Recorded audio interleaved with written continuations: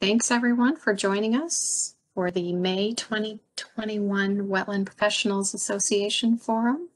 Today's topic is on MNPhrag, responding to invasive Phragmites. Developing a strategy to control invasive Phragmites in Minnesota began with understanding its distribution in the state, as well as its means of spread. Staff from the U of M, along with agency partners, worked to increase awareness of this relatively new invasive species and use crowdsourcing to document its distribution. Currently, grant funding has been secured to begin a comprehensive control effort throughout the state. Another aspect of working with invasive Phragmites in Minnesota is to provide guidance to wastewater treatment facilities using invasive Phragmites to transition to other technologies to ultimately eliminate potential spread from these facilities. So our speaker today is Julie Bohnen, and Julie is a researcher at the U of M, where she got her master's degree. Julie is involved in both research and teaching related to ecological restoration and invasive species management. Julia's current research involving non-native Phragmites australis, the common reed, has several facets. One is to document populations in Minnesota. Two, to work with agency staff to facilitate a coordinated control effort. Part three is to work with wastewater treatment facilities to transition away from the use of invasive Phragmites. And four is to work with the U of M researchers to screen native Phragmites for use as an alternative for biosolids dewatering in wastewater treatment facilities. Julia also facilitates learning in a series of online ecological restoration courses offered through Extension that are targeted to early career professionals. She has 14 years of project management experience from the Minnesota Landscape Arboretum, where she was responsible for restoring, managing, and monitoring the Spring Peeper Meadow, which was a landscape scale ecological restoration. So we'd like to welcome Julia. All right, thanks for having me, everybody. I really appreciate the opportunity to speak to you about Phragmites. As wetland professionals, some of you may already have encountered invasive Phragmites in your work. And possibly I haven't seen any names pop up that I've been communicating with about Phragmites, but it's not too unlikely that some of you have been communicating with me about that, reporting populations, or maybe you're going to be some of the people who I'll work with to get some management done. But this is a program that we've been working on since 2017 at the U of M, and we've dubbed it MNPhrag, Minnesota Phragmites. And so our effort was initially to find out where Phragmites was in the state so that we could understand its distribution and figure out what to do about it. So I'm working with a pretty large team, I'd say. Our kind of close network of the team includes Dan Larkin, also at the University of Minnesota, and Wendy Kroll at the Department of Natural Resources. And then, of course, there are other people in the Department of Ag and DNR that we're working pretty closely with, and other people at other agencies that will be helping out our effort as well. All right, so the Phragmites Research Project. We initially started needing to figure out where is Phragmites distributed in Minnesota. And so that's the part where we did the crowdsourcing, step one. And then a couple other things that we were going to work on were to understand how it was spreading. We weren't sure if it was spreading by seed in Minnesota, so we wanted to explore that a little more. And then we also didn't understand the genetic diversity that we might have in Minnesota, and that actually plays into whether or not it's developing viable seed in Minnesota. So that was important to learn and understand. And then those three steps we've already kind of done over the last couple of years, 2017 to 2019. And now we're moving into the facilitating the management stage of the response. And then we're also working more closely now with the wastewater treatment facilities to help them transition away from using invasive Phragmites in their reed beds. And I'll talk about those things a little bit more here as we go. Okay, I think I just advanced two there, but this was supposed to be a mystery, but I've spelled it out there. There is native Phragmites in Minnesota. You're probably very familiar with. There's actually a lot of it. It's very well distributed throughout most of the state. Maybe not so much in southeastern Minnesota, but there's certainly some throughout the state. But if you go to some parts of the state, there's a lot of it. And so one of the things that we're concerned about is that people might misidentify it and treat native Phragmites and diminish our native populations in our wetlands. And so we don't want that to happen, but this is one of the problems with understanding the distribution of invasive Phragmites, is because they can be difficult to distinguish from one another. There are some populations that are very clearly invasive and very clearly native, but there are some that are a little bit in between.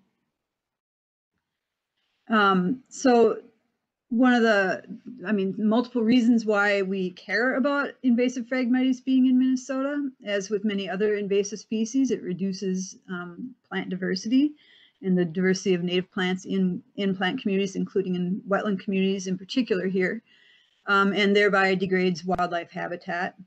But it also has, so it has those ecological impacts, but it also has economic impacts. And so it can impact transportation and agricultural infrastructure. In particular, if you think about transportation, one of the things that the DOT is particularly concerned about is maintaining the safety of roads. And they do that through a lot of measures. But a lot of that is vegetation management in the roadsides, so that they can maintain sight lines. And if somebody does have an accident, they're going to land somewhere that's not too hazardous. So managing Phragmites in roadside ditches, because roadside ditches are kind of pseudo wetlands, that's one of the places where it's commonly found. And then agricultural infrastructure, so out in western Minnesota, where they've dug a lot of ditches to drain their agricultural fields to increase their productivity, that productivity can be diminished, or it could cost more to maintain that because they have to maintain the ditches to get rid of invasive Phragmites. So it potentially could cost money to do that. And then it also impacts recreational access to lakes, wetlands, rivers. You can imagine that it would be growing right along the road or shorelines, and you wouldn't be able to get your boat in, for example. It can reduce property values and impact the aesthetics of recreational properties or residential properties, commercial properties. And because of its biomass, it increases fire risk on properties where it might get out of control. I have the 3 images on the bottom, and I would point out that the middle one is wild rice. And that, I think, was one of the real, I think it was the real push and an important reason why we got some funding to do the efforts that we've been making, because there is a lot of concern about, wild rice is already being impacted by water quality issues, habitat availability. And so if the invasive Phragmites were to get into wild rice habitat, that would be pretty detrimental, another blow to wild rice production in Minnesota. So one of the things we need to understand initially was how Phragmites spreads, and it spreads in 4 different ways. So up in the top left corner, you can see the rhizomes here. This photograph is actually from down on the Platte River in Nebraska, where Sue Galadowicz had done some research on invasive Phragmites down there. And the river has washed away the soils and exposed these rhizomes. I've not seen this anywhere in Minnesota, but I hope it doesn't happen. But any of those rhizomes are about 1 inch in diameter, so they're pretty thick and substantive. And so that's one of the ways they can spread. You can imagine if you have these exposed rhizomes, pieces could break off, be transported down the river, or float through water, land somewhere else, and the population can spread that way. In the top right corner, this is Brandon up in Duluth, and he's holding a stolon. And this is Jeffrey over here. He's holding the other end of the stolon. A stolon is an above ground horizontal stem, while a rhizome over here is an underground horizontal stem. So these above ground stems, as well as the below ground stems, have the capability of producing roots and shoots, so they can propagate in that manner. And you'll notice that this one is along this railroad corridor, and I wouldn't be a bit surprised if pieces of this, it was certainly growing across the railroad tracks, but I think it's quite likely that when that happens, pieces of it can get snapped off, popped up into the train, caught in the train or something, and shifted down that railroad corridor to land in another damp spot and sprout and grow there. Down here in the bottom right, this is actually just a section of a stem that I cut off. It's about 15 inches of stem with 2 nodes on it, and actually maybe even more nodes, but at least 2. And after about 15 days in a bucket of water, it was sprouting these shoots and roots. So I would point out that particularly where we see Phragmites growing in roadsides, it's very likely that this happens when Phragmites might get mowed during the summertime while the stems are fresh and green and they have the capability of sprouting like this. So it would be easy to imagine that getting moved down roadside corridors via mowing. And then lastly, it can reproduce by seeds. So we weren't sure if that could happen in Minnesota because we, A, don't have very much Phragmites, and B, we thought possibly the climate was a little too harsh for it to have a long enough growing season to develop seeds. But unfortunately, we found out that not all populations are producing viable seed, but at least some of them do. And I'll talk a little bit more about that again too. So here's some non-native Phragmites, and it is considered a cryptic invader because it has, you know, that counterpart, the native Phragmites in Minnesota. But you'll notice that there's a guy standing there. I don't know if you caught that right away, but he is 6 feet tall, and this is a good 2 times as tall as he is. Some of the seed heads alone are about 18 inches long. And so this is a pretty substantial plant. I've never seen any of the native Phragmites look quite this robust. But on the other hand, the invasive Phragmites is not always this robust either. Sometimes it's only about 8 to 10 feet tall. So it's quite variable in its stature as well. And so that's some of our concern in trying to figure out where it is that we have to make that distinguish it. So we have developed an identification guide, and that's on our website. You can see the address on the bottom of the screen. You could find that there and download the whole ID guide. But there are a few characteristics that we use to distinguish between the native and the invasive Phragmites. For the native Phragmites, I always think N, native, is naked. So the stems are naked on the native Phragmites. So the native ones here, this beautiful chestnut red, they're glossy and smooth. So my touch test works pretty good on that. If you go up and you just touch it, and you can see a little shine on it, and you touch it and it's really smooth, and it has this chestnut red color. Sometimes that color is not quite as bright as that, but it's always glossy and smooth. But this is actually a piece of the stem, a section of the stem that is not covered by the sheath. So here's a piece of the sheath rising up there. And there's always going to be a gap somewhere. It might be a little shorter than this sometimes, but there'll be a gap where there's a section of stem that's not covered by the sheath. So it's naked. And in the winter, the leaf sheaths fall off as well. And so that leaves the stem even more naked. In contrast, the invasive species has the sheath that covers the stem, and it overlaps with the sheath above it. So you can see where the leaf blade is going off, and then the sheath extending down, right down to where the next leaf blade goes off, and then there's the next sheath. And if you were to scratch your thumbnail along this, you would feel it ridges like corduroy. And then on the leaf sheaths a little bit more, I wanted to just show you an image where you could see the leaf sheath more clearly on the naked. This is the sheath, but it's open and still exposes the stem, and you can easily catch your thumb in that and flick that. Gaps away from the stem. For the invasive, the sheaths are very tight and they overlap, as I mentioned, and they remain intact over the winter, whereas these will fall off on the native in wintertime. Another characteristic that I use that I feel is a very strong characteristic for identifying and distinguishing the two species, the native has a smudgy red-brown actual flap of tissue, and that tissue has a little ragged fringe of hairs on the top of it. And sometimes it's a little bit graphite in color, but it's about 1 millimeter or more tall. In contrast, the invasive Phragmites has a ligule which is basically just a line with a fringe of hairs on it. So the colored part of it is just a line. There's always this discrete kind of brownish line in there. And the ligule is described as being less than 1 millimeter tall. So where is a ligule if you were to look for one? So if you're at pull a leaf back here, I always grab one of these leaves. If you pull it back, right in the corner here where the leaf blade attaches to the top of the leaf sheath, the ligule is in the inside right up against the stem.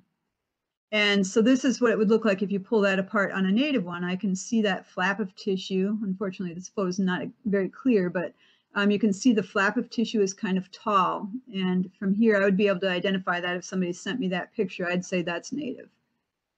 And then this is a photo that was taken by one of my colleagues in MnDOT who sends me stuff to verify. And these are clearly just that discrete line with the fringe of hairs on it that tells me that that is a ligule of an invasive Phragmites. So for reporting Phragmites, we're encouraging people to use the EdMaps Pro app. And it's really great because you can download some pictures. It puts the location in there. You don't have to kind of guess or figure out coordinates. It just does it automatically for you. You can note the habitat and the size of the population. And what I encourage people to do is if you are not sure, report it. And then what happens is I will go into the EdMaps and I will verify it based on the great pictures that you're going to send in. So you'll send in some pictures of the lower stem, the ligule, the whole patch. And that way, with a combination of those pictures, I can pretty much tell and verify those populations right away and add them to our list for control in the state. And if you had any questions and you were uncertain, then you could email me information, and then I would submit the report if it turns out to be an invasive population. Either way, it would work great. One thing that's also nice about the EdMaps Pro app, and I encourage you to use it if you're out and you might find some that you could report for us. If you have the app on your phone and you drive up to a spot and you are alarmed because there's this very tall grass that you think doesn't look quite right, you can pull up the app and it will show you if there's a reported population already adjacent to where you are. So these red dots are all, this is right out in Wright County, and these are all populations of invasive Phragmites that have already been reported. So if you have this app, then we don't have, and you pull it up and use it like that, then we won't get duplicate reports of the populations that have previously been documented. So it's great for that, and I encourage you to use it that way. All right, so what does Phragmites look like in terms of where it's at in Minnesota? This is the map of where populations are. You can see there are some areas that are where it's very concentrated, and then some areas where we have random scattered populations in outstate Minnesota. We have just over 600 populations that have been verified to date, and more keep trickling in. This is up about 200 populations since 2019 when we finished our kind of first 2 years of our grant. So we think just with exposure to more people learning about it that we're finding more. And then also it's definitely spreading, you know, in that interim time. You know, there might have been some little satellite populations that had just started, and then they eventually got to a recognizable stage of growth where they were flowering. Its status, its regulatory status was just changed to a prohibited control noxious weed in Minnesota, and that's great news for us as we plan to move ahead and do control. We'll get a lot more cooperation from landowners because they have to manage it. And we actually have funding, so now we can use that as some bait to say, well, you know, you have it, it needs to be managed, but we can pay for it. So there's not going to be a burden over the next couple of years for people to do the management and control of it. So I think we'll get some good cooperation to get out and do that. But as a prohibited control, it must be controlled on all lands in a way that prevents spread by seed or vegetative means. And recall that vegetative means it can spread by every part of the plant during the growing season. So it must be controlled in general. Here's a map with the wastewater treatment facilities that are using the invasive reeds. There, 2 of the facilities, Mora and Avon, are using native reeds, and then 10 are actively using right now the invasive reeds, and 5 have recently or in the last 10 years removed their invasive reeds, and will try to operate their beds as drying beds instead of the invasive reeds. So it's been really kind of fascinating. I never thought when I started working with Phragmites that I would actually get pretty engaged in wastewater treatment facilities, but it's been pretty interesting to work with the operators and try to figure out how to prevent spread from the reed beds. We didn't access the beds. It's a little bit of a touchy subject because they spent a lot of money to build facilities that would use reed beds, and some of these facilities were only installed quite recently.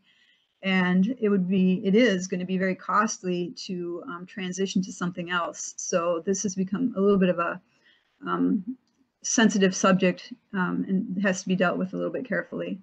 So they have been, I wouldn't say grandfathered in, but the facilities that are still using the invasive reed will have a transition period, with the understanding that when there are suitable alternatives to the invasive reed, that at that time they would have to transition away from invasive reed and use an alternative species or use drying beds or some other technology to dry the sewage sludge. So the reeds are very good because of their great mass at removing water from the sewage sludge out in these large beds. Let's say a bed would be 50 by 100 feet, and some of the facilities might have, 5 beds or 8 beds, something like that. So give you a sense of what that looks like. And then relative to where those are, this is where the populations of invasive Phragmites are. And certainly the wastewater treatment facilities are not the only mode of introduction and dispersal. So I think some of the other sources are wetland restoration. So for example, out in Candy, Ohio County, there's a private property owner who did a wetland restoration thinking he was doing a great thing. And he got some seed from Wisconsin that probably had invasive Phragmites in the seed mix. Roadside mowing certainly is one way it's moving around, railroads as well. We see a lot in the metro area around construction of stormwater ponds, and highway construction seem to be moving it. So those are some of the other modes with which it's moving. I would also note that something like these populations up here in Lake of the Woods County, I don't have on this map, but there are a lot of populations over the border in Canada as well. And so they probably came in along that railroad corridor into Minnesota. But in the landscape, we find Phragmites primarily along roadsides and on lake shores and wetlands. So those all have pretty high percentages of the known populations. Lake shores actually had been the higher number of populations until recently. We've been finding more along roadsides that bump that number up. The lakeshore concentration is pretty high and it's largely driven by populations in Chisago County, where they have one of the wastewater treatment facilities that is using it. And it's quite likely that the spread from the facility is the source of the populations along the lakes. So this is an example here, this lakeshore picture, where you can see the common reed in the background here behind this landowner's dock. And so as that continues to spread, he's not going to be very happy about that. This is Chisago County as well, and this is in a stormwater pond in a development. So that is a lower percentage of the populations. And then other would be things like industrial sites, for example, that would have. So for example, we have a lot of populations up in Duluth that are along kind of the shoreline shipyard kind of area. So those are pretty industrial. And then there are a couple of surprisingly cement plants, just because they use a lot of water, and somehow the Phragmites got there and it's quite happy in those situations. How big is the problem? So we're optimistic that the problem is actually not very big. 600 may sound like a lot of populations, but most of them are still pretty small. So 57% of the populations are less than 1,000 square feet. That's less than a tennis court, for example, which is 2,800 square feet, I think. So if that gives you a little perspective on area. We do have a few that are larger that will be concerning. To get adequate control of those, we have to have somebody with the proper equipment to get into these larger areas with all this vegetation and get above it to get herbicide application on the population. And then we have a few populations where we don't know the area just because the records didn't have that. I think some of these populations that are larger than 10,000 square feet are going to be smaller because some people reported the whole area where the infestation occurred as opposed to just the area of the infestation.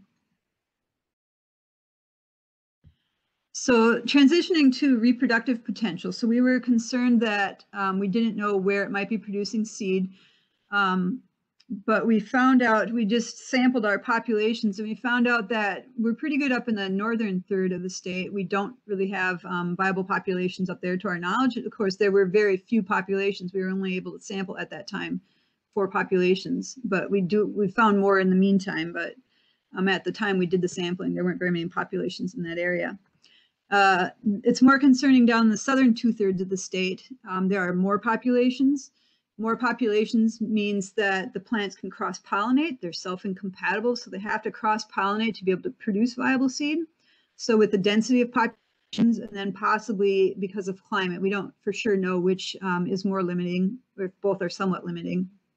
But nonetheless, we do have populations in the south that are producing viable seeds. So we're concerned that we would want to get these treated before the population density increases enough that we might have greater production of viable seed in this area.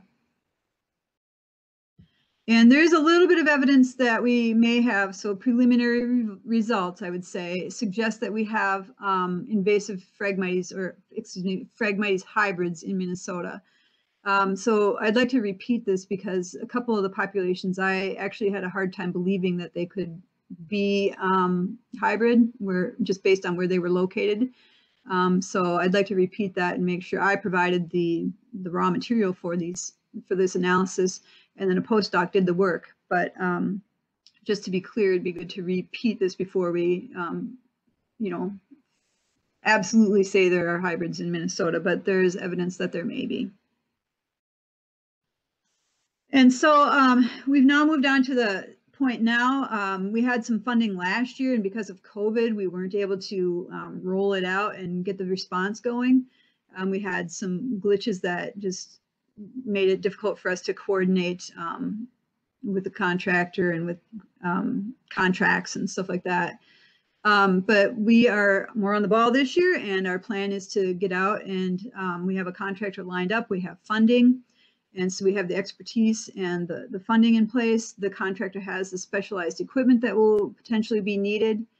And we have permitting, we're working through the DOT, the DNR to get permitting in all locations going. And then we'll have local contacts help us with property access and permissions to do that. So those are some of the capacity issues that we needed to iron out last year, and we feel like we've got that going this year, so we'll be ready to move ahead. And I would note I illustrated this slide with the different levels of equipment that might be needed to manage Phragmites. And so a couple of these images are from not too far away from us, but not in Minnesota, thank goodness, yet. So a helicopter is a method that they would be using over in Wisconsin or Michigan or out on the East Coast, where Phragmites is much worse than it is here in Minnesota. And we don't have any populations where we'd be bringing anything out as large as a helicopter to do treatments. It's possible we have a couple populations where we might use something like a marsh master so that we can, again, get up over a large patch and get the herbicide onto it more evenly. And that would only be a few populations, but our contractor has access to that kind of equipment if it should be needed. More of our populations are going to be, a tank with a hose and reel on the back of an ATV or a truck or something like that, UTV. And then a few populations where we might be going in and hand wicking even, or using a backpack sprayer. So that's the good news. Most of our populations are tank on a truck or tractor or backpack kind of size populations. We're still in a good state that way. So regarding best management practices, we recommend before any treatment happens that populations get positively ID'd as invasive Phragmites. We'll be working and cooperating with our partners to get permits in place. We have just one licensed applicator we're going to be trying to work with, and we hope that it's not too much work. Hopefully we'll have a good weather fall so that they don't have too many down days. But if they do have a down day in one area, because they're the same applicator that will be treating in another area, it's possible they could just go to a different part of the state and do treatment there.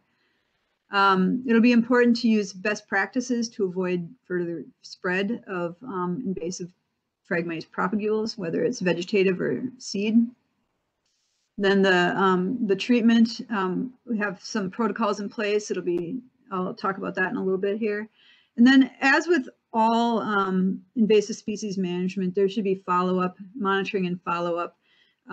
We anticipate that it would be 3 years of treatment to control any given population. And so we want to, we hope to have money in place to be able to pay for those treatments even. We think we have it for 2 years lined up, but we hope to have it for the 3. And then some of the larger populations may need active revegetation as well, so that we don't have big holes in the vegetation that just provide a source for new infestations of that, more reed or something else. And a lot of this information can be found, again, on the MNPhrag website. You can get there by doing MNPhrag.org, or you can go to use this address. Our management recommendations, if some of you might find yourself needing to manage invasive Phragmites. In year 1, there's an optional mowing, a fall herbicide, evaluate, and then an optional winter mow knockdown. So the mowing or knockdown are optional because if the population is smaller, it may not need that. But for some of the larger populations, it's helpful to knock down the old dead stems. They're very woody. They're like kind of lightweight bamboo. And so they do persist and they stand up pretty well. And so if you knock those down, then more of your herbicide treatment is going to land on fresh green growth instead of on these old dead stems. So the treatment should be more effective. And in year 2, there will be more evaluation, follow-up treatment, very likely, and then more evaluation. The evaluation after a treatment is to go in even a week or 2 after and see how effective your treatment was. If you had any large skip areas, you might be able to retreat it even that same year. So we think that's a good step to follow up immediately and see how effective your treatment was and see if you have any issues. And then year 2 and 3 going in and treating again, most likely. And you can evaluate in year 2, you can go in too early. If you go in June, you may not see the growth because it'll have been impacted by the first treatment and it may not be very vigorous. And so it may have delayed emergence. So we recommend not going in to do that evaluation until at least July to be sure that you know whether or not you actually have something that you're going to have to follow up on with the treatment.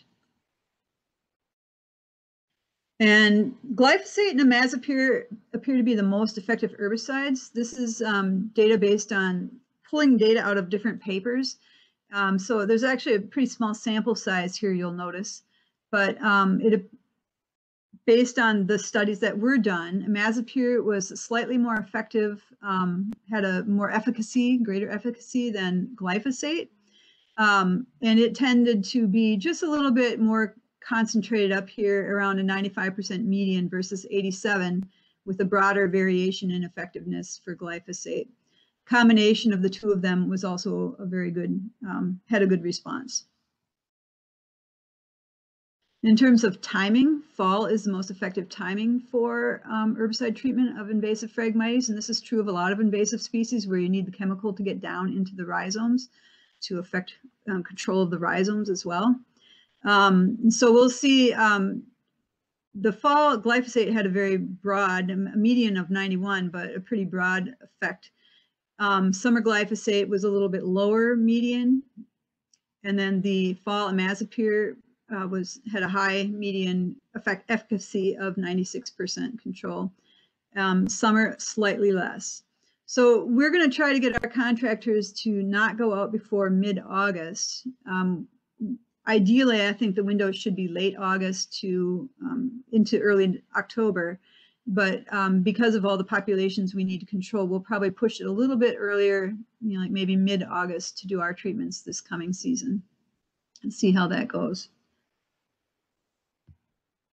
And then that fall application just had, if we look at this last one, fall imazapyr just had a more suppressive effect than summer treatments of either glyphosate or imazapyr, or even the fall glyphosate treatment.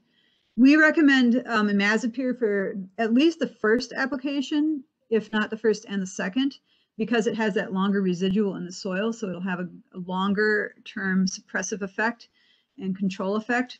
Then if you're treating again in the third year, we'd recommend using glyphosate because you'll be able to go back in sooner to do any revegetation that might be necessary, or if active revegetation isn't necessary, then you'd be able to, plants would be able to fill back in from the surrounding area sooner and faster. So yeah, they're both chemicals are non-selective. They both have an aquatic approved format or formation. That's not the word I mean. Form. They both have an aquatic form. Imazapyr is a little bit higher cost, and it wouldn't be recommended for high quality areas. So we do have a couple of areas where there are really nice aquatic plants around and adjacent to. And so we would probably just more carefully use glyphosate in those areas. And if you use the imazapyr, as I noted, you would have to wait before you could do the revegetation because of the longer persistence that it has. All right, so that's what I had. And so I think hopefully I've left enough time for some questions. Yes, we have one question here. It is your team planning on treating all 600 sites this year or a subset? Our strategy is to try to treat all of the outstate populations, because we feel like if we can bring it back to the core of where the Phragmites is, that would be ideal. But we're actually optimistic that we could treat everything this year if everything goes well. But we are using just one contractor, and the reason for that is just because of the funding is with the DNR.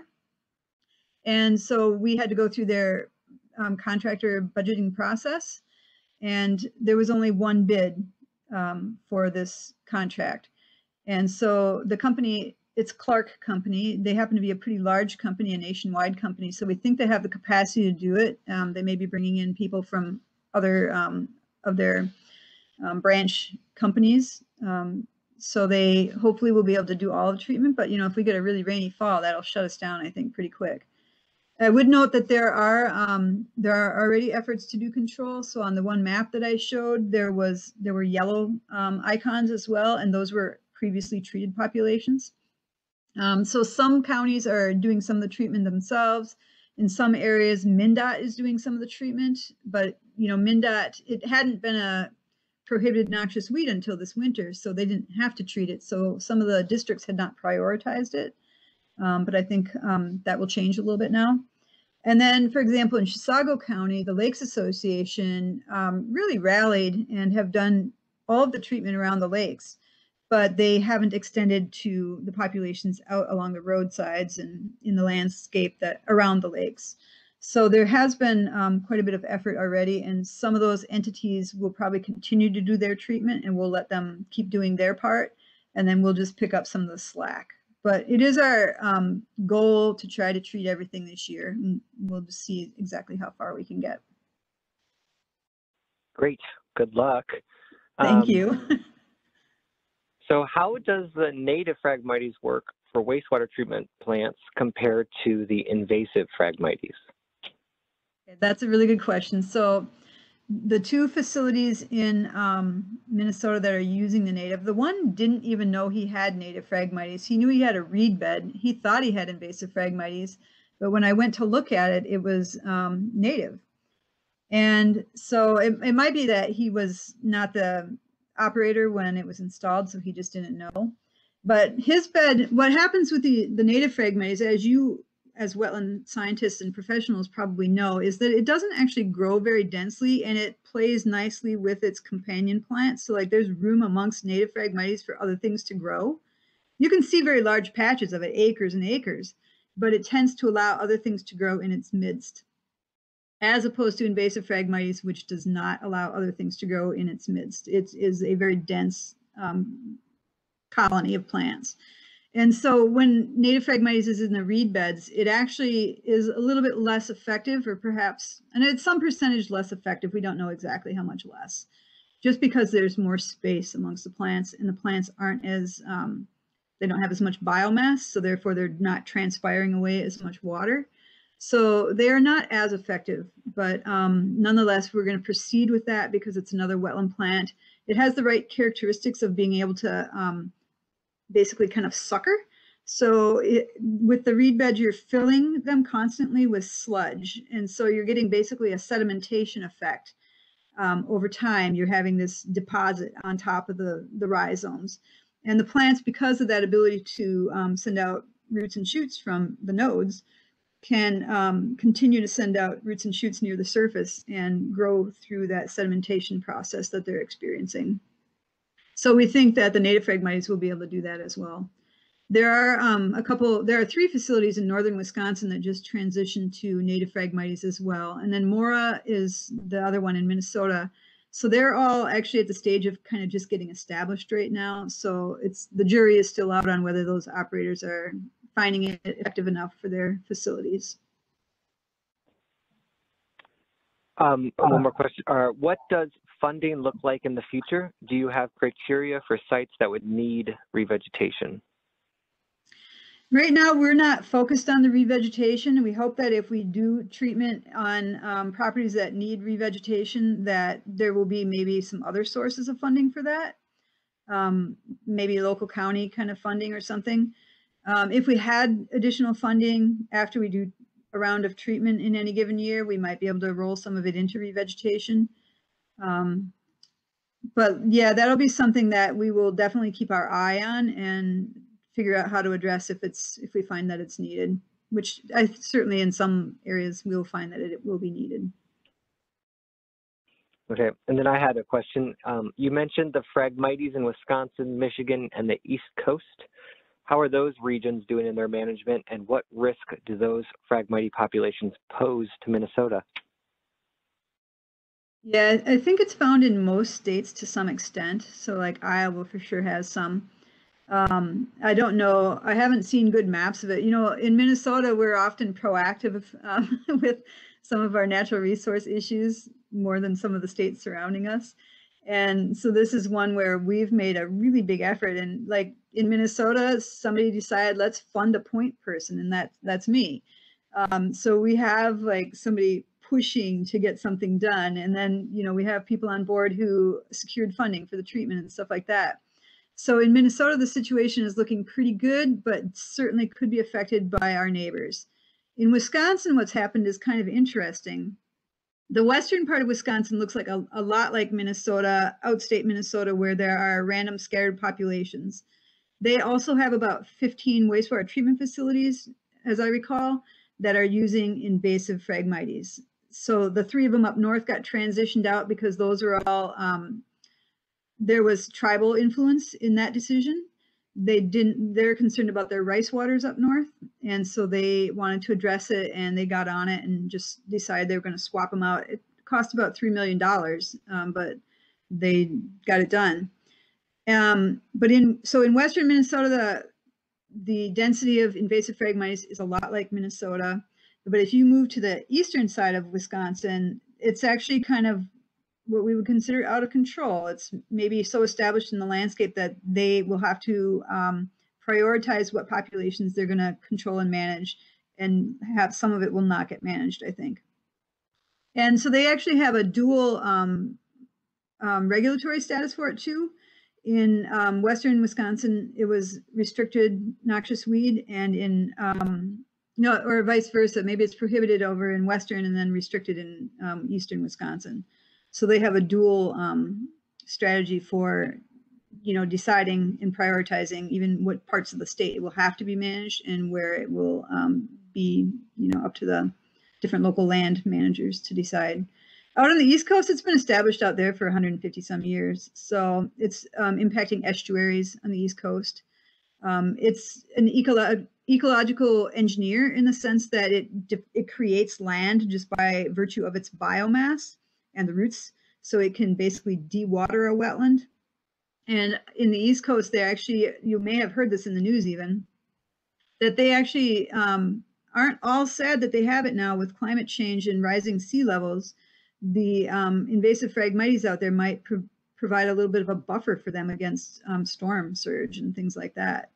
So that's how well established it is out there, unfortunately, but in some ways fortunate.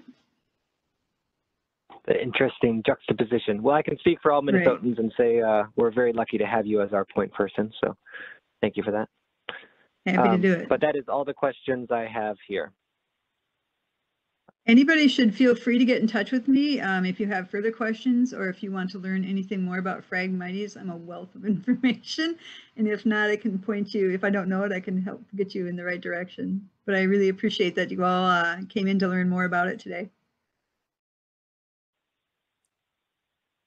Yes, thank you. Colleen, do you have any closing comments?